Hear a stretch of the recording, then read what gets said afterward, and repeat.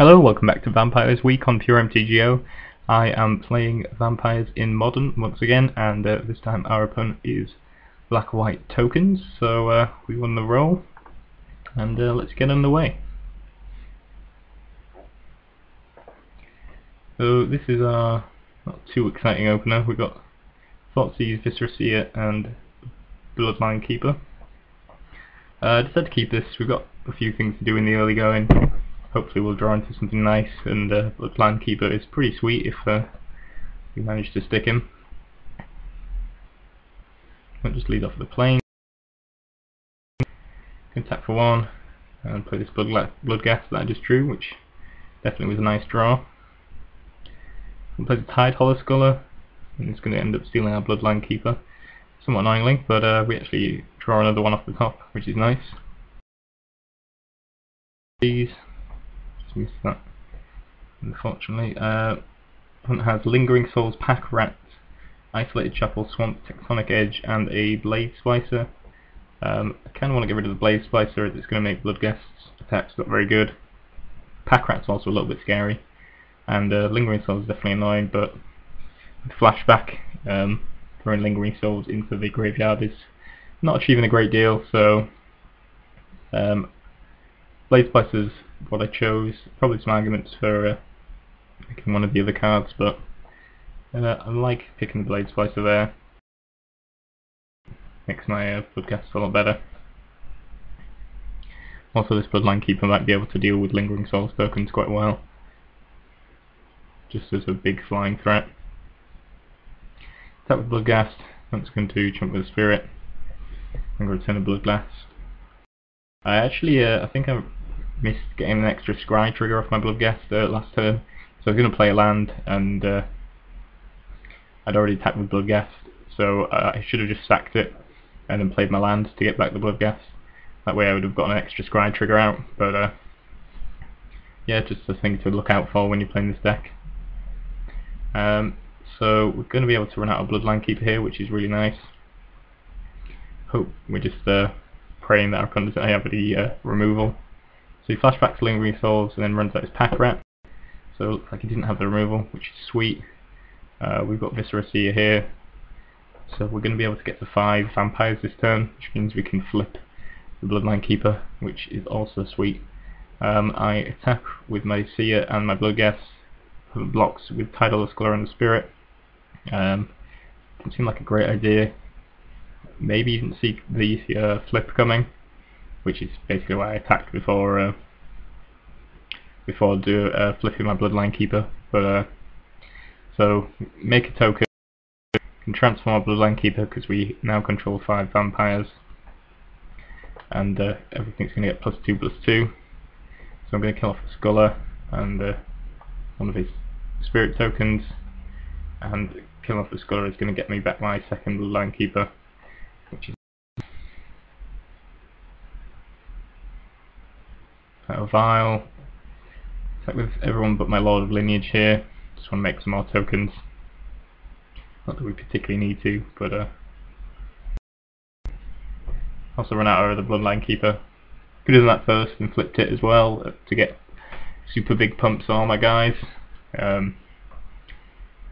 Yeah, I mean, to be honest, if I was playing more conservatively, I probably would have just left the Bloodline Keeper in hand, and just in case he had a Wrath or something along those lines. But we're in pretty awesome shape here, and yeah, that wraps things up. So yeah, nice to see Bloodline Keeper taking a game, and definitely was very impressive there, and pretty much won us the game, so worked out pretty nicely. Let's go on to game 2. I think we have some mulligan decisions. Oh wait, no we don't. Yeah, this is a pretty good keep actually. Blood Artist seems nice, definitely against token decks. Got Captivating Vampire, which was so good in the last game, and a Gatekeeper of Malakir, so pretty nice collection of cards.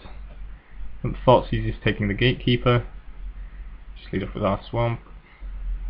And Inquisition is taking the Blood Artist, which is rather annoying. And then Inquisition is taking Captivating Vampire, so my other land. and thought easiest to take away the Bloodline Keeper, so all we have is Drowning Sorrow now. Eye Inquisition, I see a Path, a Wrath of God, a Tidehollow Scholar, and a Pack Rat. He has no white sources, so I'm just going to take the Pack Rat. Obviously if he gets the white source then Scholar is going to be quite annoying, but I think keeping a card that he can cast and one that can actually get him some utility out of cards he can't cast in his hand, out of his hand, is a good idea, so I like picking the Pack Rat there. He's struggling on lands. I'm forced into top deck mode after he's obliterated my hand. Definitely a nice one to pick up, and having the Vile tick-up's somewhat decent. Drawing land, which is very annoying. Happens far too many times that we just get so many lands that just aren't very good for us. It's only a 20 land deck, but I seem to get drowned in lands, which is kind of why I want some more card draw in the deck. It's just really frustrating to just be drawing lands and lands and lands. Opponent finds his white source. Tidehollow Scholar takes the Drowning Sorrow, which isn't too devastating. Find a Highborn, which is nice. Allows us to attack him with Highborn and get some value if he ever tries to kill our creatures. Attacks in with the Cluster into our Highborn with his Scholar. I decided to take the trade. I don't know whether that was a good decision or not. Perhaps not, but I quite like the trade there, and I think Drowning Sorrow is going to be pretty good if he starts running out loads of tokens on us. I think I misclick here, so I don't actually get the Drain 2, but I certainly intended to, so he should be on 8. I draw Nocturnus, which unfortunately doesn't reveal land off the top, which is nice for once. Gives us our Bloodlust +2/+1 and flying, which makes it a 4/2 flyer, which is nice. We know he has Path in hand, so he could path either one of these guys. Passing the Vampire Nocturnus seems fairly good for us, seeing as though Bloodghast is obviously considerably less good if it can't be recurred from the graveyard, but so I'm liking our position here. Our opponent just ends up taking 4 down to 6. Would have just been on just 4 if we hadn't missed those 2 points earlier. Opponent runs out of Resto, which is fine. I'm just going to attack into that. He's going to pass the Vampire, but now I'm going to be able to Drowning Sorrow to kill off his Resto, and see a Captivating Vampire on top after shuffling from the path.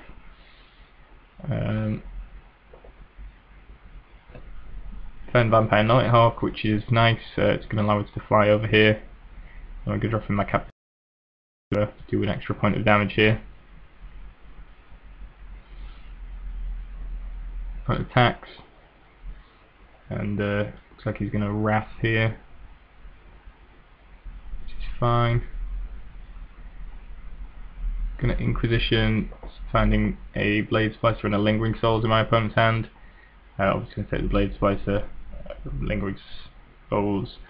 Well, I guess him being able to make 2 less souls is good, but again, 3/3 First Striker makes Bloodghast look pretty bad, so I think getting rid of the Blade Splicer is good here.